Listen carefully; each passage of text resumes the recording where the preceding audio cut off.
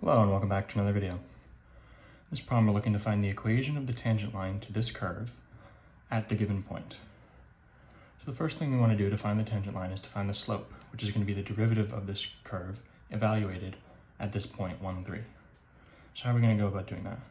Well, if you notice, we can see this as a power function, subtracting a power function, and then adding a constant. So our derivative, y prime, is going to be the derivative of this minus the derivative of this plus the derivative of the constant, which is just 0. So how do you find the derivative of 2x cubed?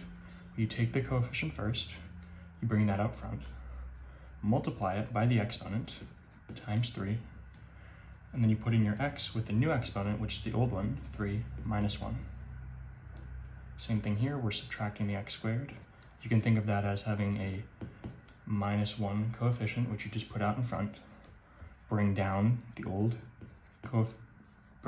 exponent, as we did. Then our new exponent is 2 minus 1. And again, the derivative of a constant is just 0. This is something we can now simplify. So y prime is equal to 2 times 3 is equal to 6. X to the 3 minus 1 is x squared. Minus 1 times 2 is minus 2. X to the 2 minus 1 is x to the 1, which is just x.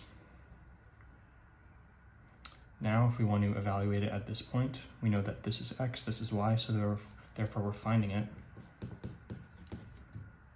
Sorry, not at 3, but at x is equal to 1. So what we can do is we can plug in 1 wherever we see x, just since we know it's right there. So 6 times 1 squared minus 2 times 1. Solving this, we have 6 times 1, which is just 6, minus 2 times 1 is 2.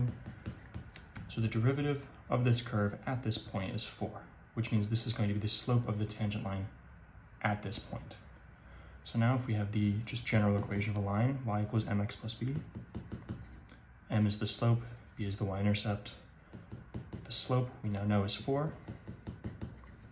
And if we plug in the x and the y that we have given from the point, we can solve for b. So y is 3, which is equal to 4 times x, which is 1, plus b. 3 is equal to 4 times 1 is 4, plus b.